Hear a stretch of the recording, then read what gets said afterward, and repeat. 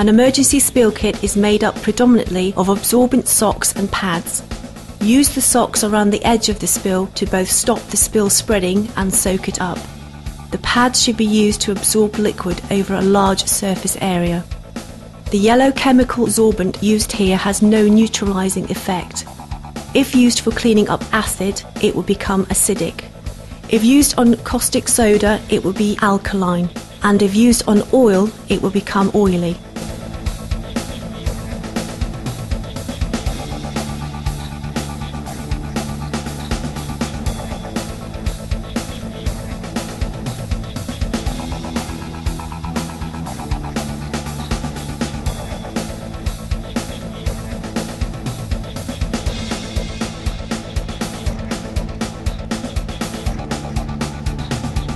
Treat the used absorbent with the respect that you would the original liquid, and keep the PPE on whilst cleaning up.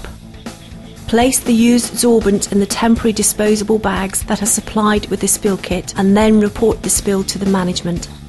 This is vital for 3 reasons. Firstly, the used sorbent must be disposed of in the correct manner. It may well be special waste and should be dealt with correctly. Secondly, a spill kit is much like a fire extinguisher insofar as it should be full and ready if and when it is needed, so the kit should be topped up and ready in case there is a next time. And finally, it could be that a procedural change may stop a future spill. For example, a truck may have knocked a valve causing a spill, so by rerouting the trucks or by moving the valve, the risk can be eliminated.